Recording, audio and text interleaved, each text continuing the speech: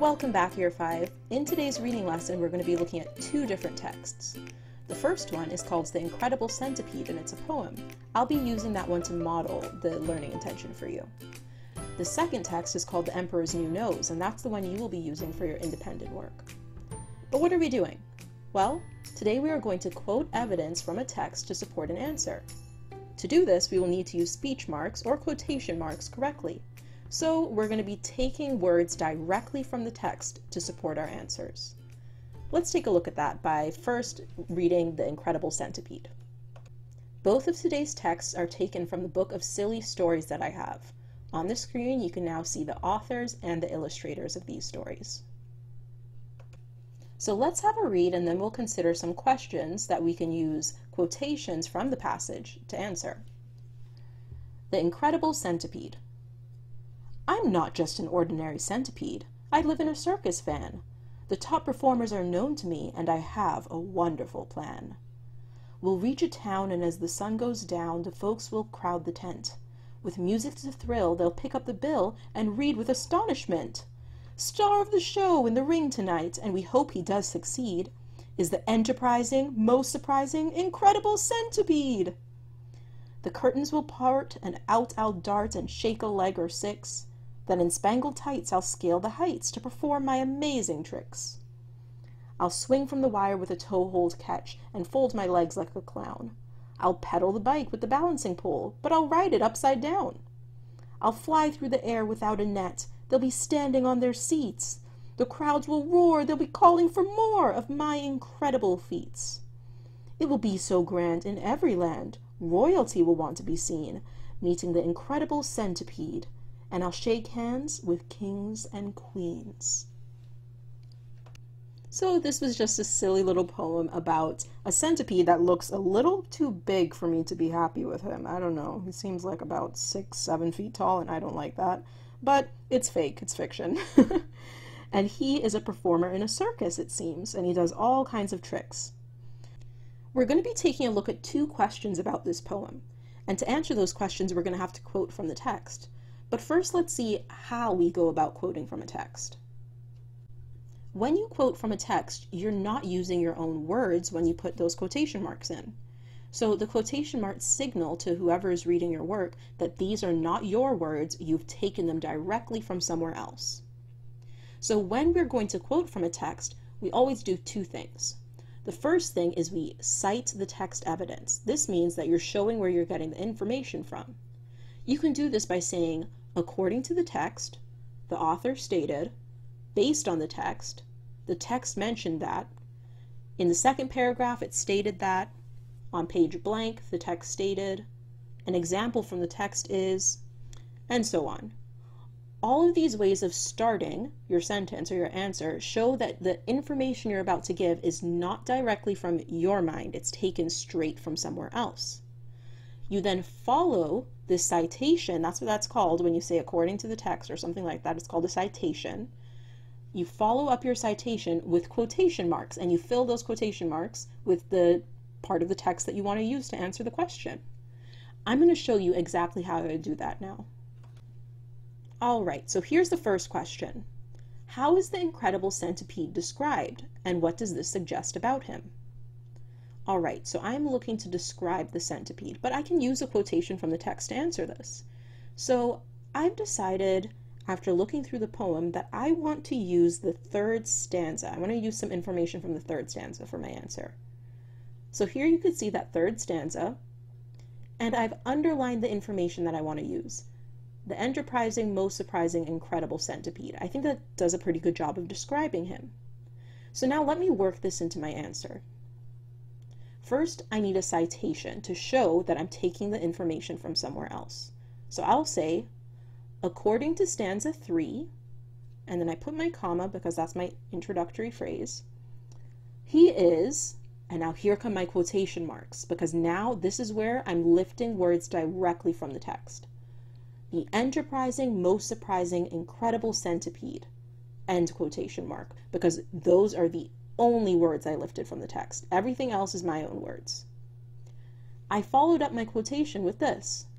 This suggests that he is an amazing performer that the audience will love. So, I've answered the question, how is he described, and also what does this suggest about him? The key takeaways here is that I started with a citation according to stanza 3, and then when I spoke directly from the text, or I took words directly from the text, I used quotation marks around those words. Anything that wasn't taken directly from the text was not inside those quotation marks.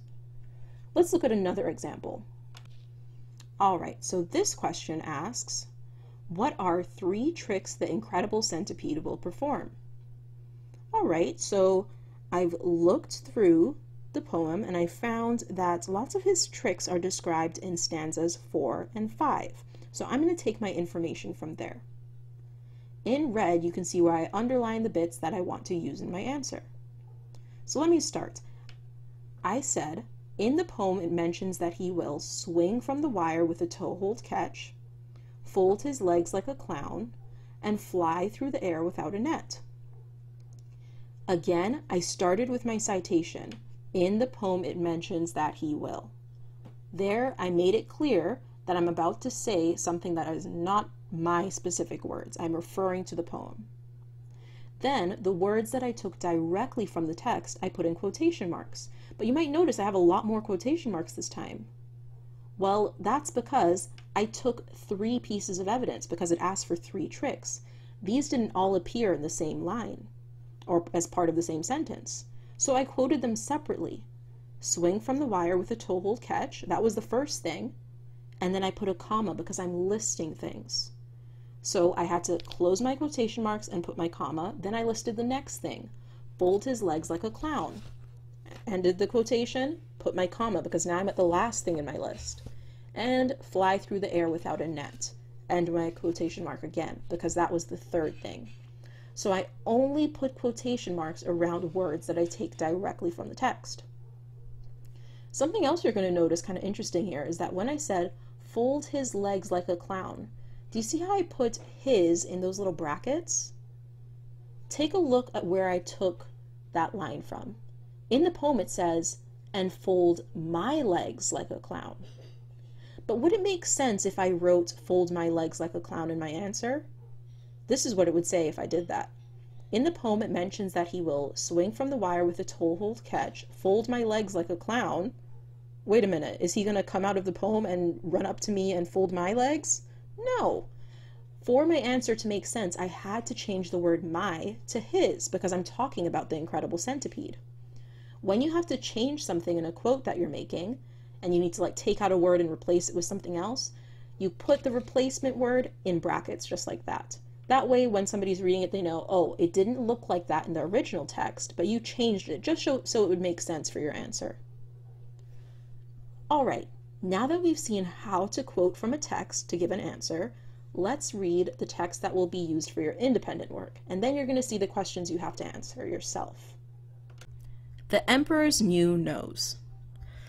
Achoo!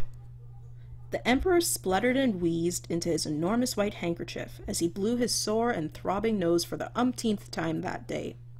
To say that the Emperor had a cold would be the understatement of the year. This was the cold to beat all colds. An all coughing, all sneezing, all spluttering, and all wheezing type of cold. A real throat-aching, eye-watering, bone-shaking head rattler. Get the picture? Well, needless to say, the Emperor was fed up.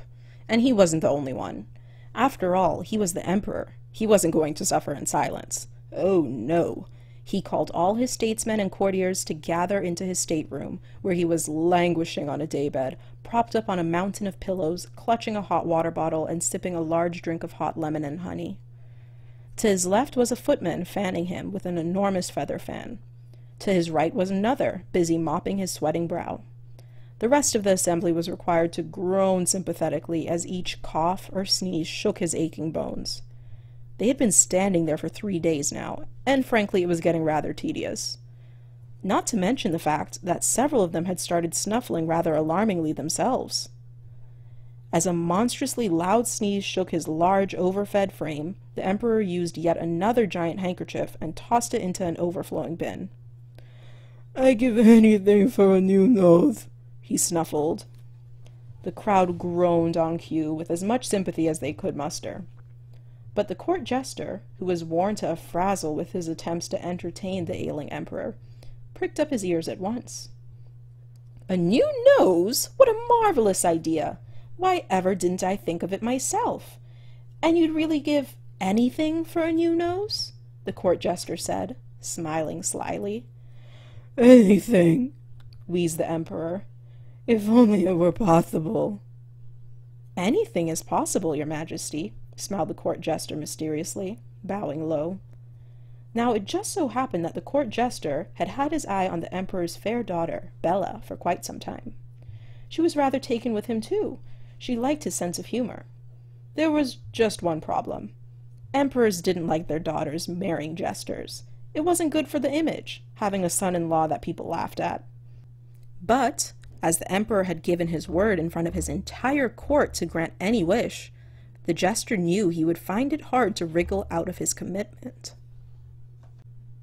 So, sensing the opportunity to claim Bella as his bride, he set to work at once to transform the emperor's sickly nose.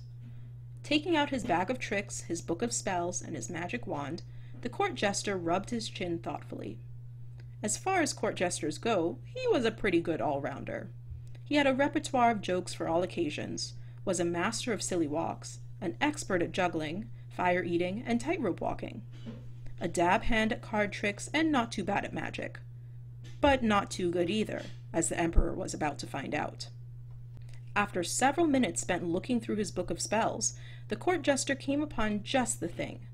Transformation of body parts. Difficulty rating, 4-star. Not for the inexperienced or faint-hearted. Well, it was a bit too difficult, but a lot was at stake, and without further ado, he decided to give it a go. Word soon spread amongst the courtiers of the impending transformation spell. This should liven things up a bit. An excited hush fell on the room as the jester set up sparkly purple curtains around the emperor. The jester paced up and down, muttering under his breath. He was deciding on the exact wording of the spell and practicing until he was word perfect. Then he picked up his wand, tapped it on his spell book, and asked for silence as he recited the magic words. "Abracadabra, snuffles and wheezes, away with this nose with its splutters and sneezes.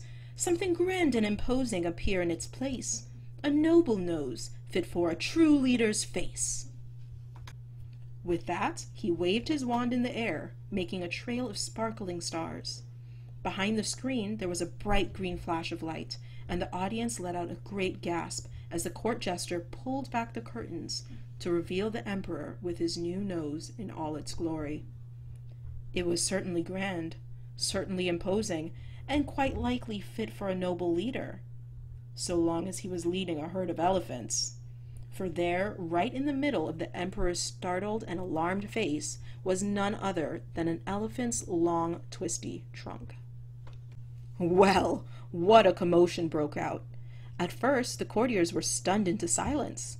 Then there was a great hullabaloo, since, not knowing whether to laugh or cry, they bombarded the secretly astonished and horrified court jester with questions.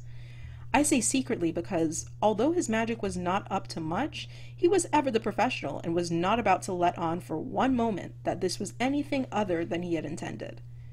He was also well aware that emperors are notoriously easy to fool, and luckily for him, this one was no exception. "Your Majesty," he exclaimed, bowing low, "I am delighted to report a complete success. What a noble and distinctive nose! What an exceptionally unique profile! Doesn't he look marvelous?" The court jester turned to the courtiers, who, anxious not to offend the emperor, all loudly declared their approval. "And what's more," the jester continued, "no sneezes, you will see." The emperor looked at him doubtfully, entirely unsure of the proper reaction, and gave a tentative sniff. A rush of clear air filled his lungs. Still, the emperor looked unconvinced, and so the court jester quickly pointed out the many uses and advantages of his magnificent trunk. And the emperor, who above all else was really determined not to look a fool, decided that the best course of action was to pretend to everyone that he was utterly delighted. "You are a genius, court jester, and may have anything you wish for," proclaimed the emperor. By the time he had finished extolling the many virtues of his new nose, he even had himself convinced. Of course, the court jester wasted no time in claiming the fair Bella's hand, and the wedding was arranged to take place at once. Bella was summoned from her bedchamber, where she had rushed to change into her wedding dress and veil as soon as the court jester had started his spell. The emperor looked on with resignation as his beloved daughter became the jester's blushing bride. And blushing she was. "You may now kiss the bride," declared the minister. The court jester eagerly lifted Bella's veil, closed his eyes, puckered up, and planted a big sloppy kiss on her rough, wrinkled, and rather hairy trunk. Well, like father, like daughter, I guess.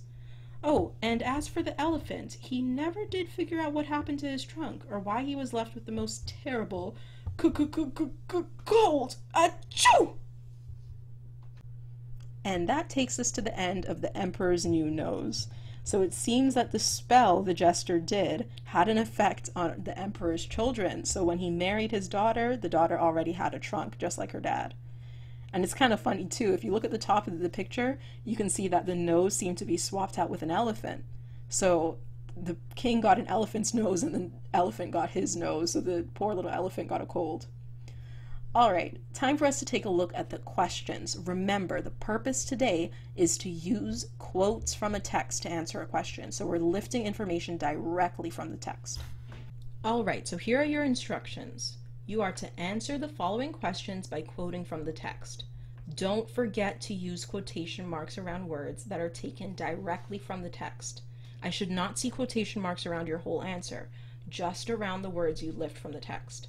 So as a little reminder, you can see on the left-hand side of the screen, you should start by citing evidence. You could say, according to the text, or on page 2, or in the first paragraph, it said, and then you put your quotation marks around the words that were said in the text. Here are the questions. I'll give them to you one at a time with the page on the screen that you will need.